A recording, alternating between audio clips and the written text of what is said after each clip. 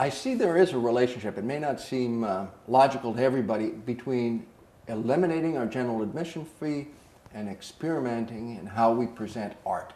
And the connection for both is actually the first line of our mission statement, which I'm very fond of. It says, we bring art and people together for enjoyment, discovery, and learning. And by the color of the walls, by the accompanying music, by the lighting, we were exploring what discovery, enjoyment, and learning within this show is all about.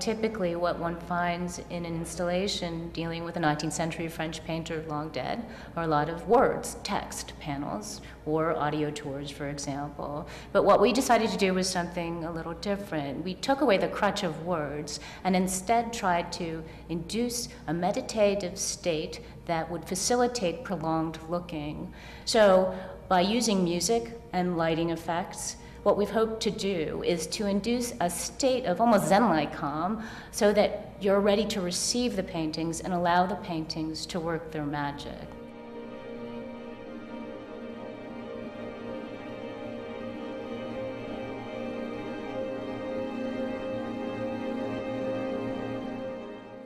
The concept behind the lighting design was to create an environment where the eye could more naturally interact with the paintings.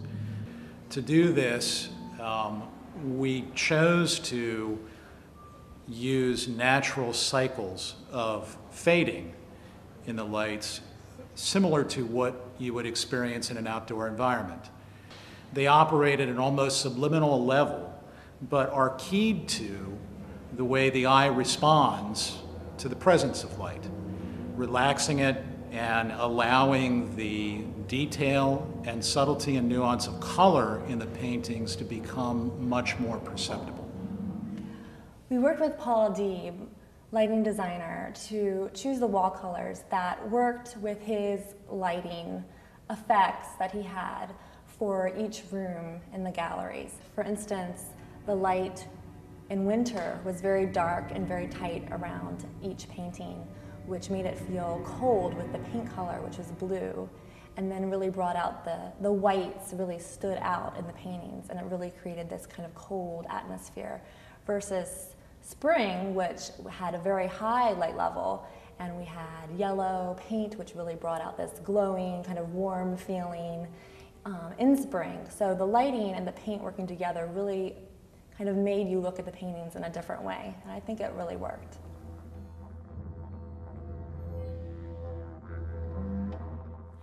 My name is Amy Kirsten. I'm a composer from Peabody. And when I was first approached about this project, I was really excited because of the opportunity to work with art again. Some of my previous compositions have been inspired by artwork. And so when I did research on Courbet, I found some of his landscapes, and I was immediately struck by how much sound there was in the paintings. When thinking about the process of working on this piece and what kind of instrumentation I was going to use, I immediately thought of voice and percussion, because in my research on Courbet, I found that he used a palette knife and sometimes even his fingers to make some of these paintings, and I thought it was very interesting and somewhat intimate and sensual, and kind of drew me to think about human instinct.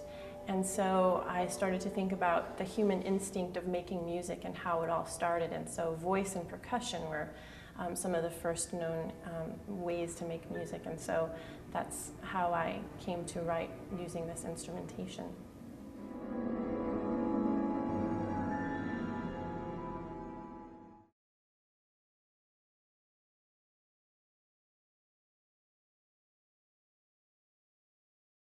One of the greatest assets of the Walters Art Museum is the fact that we have a very well-known, highly regarded, and extremely complete conservation division with multiple paintings conservators and multiple objects conservators. And in the case of Courbet, that's particularly advantageous because there have always been questions about attribution when it comes to the late landscapes of Gustave Courbet. So the thing that we decided to do here at the Walters is add a component to the temporary exhibition that we received from the Getty, Courbet in the Modern Landscape, through a focus show. And here we're standing in a gallery devoted to the focus show Courbet, Not Courbet. This was a means of getting visitors to grapple with the problem of attribution head-on. We've assembled here a selection of 12 paintings from local institutions and from private collectors. And some of them are actually authentic, and some of them are dubious, and some of them are outright forgeries. But because we have at the Walters a distinguished conservation division, we were able to take advantage of the expertise of our paintings conservator, Eric Gordon, in didactics included in the focus show, and how one could perhaps distinguish between the unique gesture of Gustave Courbet versus the brushwork associated with his followers and emulators. This painting had never been treated before it was recently treated for this exhibition. And it was very exciting removing the discolored varnish because what we could see underneath was a painting technique different from almost any other painting technique on a 19th century picture in the Walters collection. After looking at all of the paintings in this gallery, we asked that people look specifically at one painting and use the skills that they've acquired throughout this exhibition and try to figure out whether this one painting is by Courbet or not Courbet. We asked that they look at this painting and then record their answer, and the most persuasive answer will win a poster, a framed Courbet poster from the museum. And by doing this, we really are hoping to bring art and people together for enjoyment, discovery, and learning, which is our mission here at the museum. I see this Courbet installation right now as a kind of flagship for what will be an increasingly identifiable center for research in the art experience at the Walters, bringing together the entire staff into this conversation, into this exploration about what the experience is about, taking experiments to test what we learn. It means making the best good estimates of outcome before we start working with people that can measure things. This is going to be part of our future, and I think this show is a perfect launching pad for that.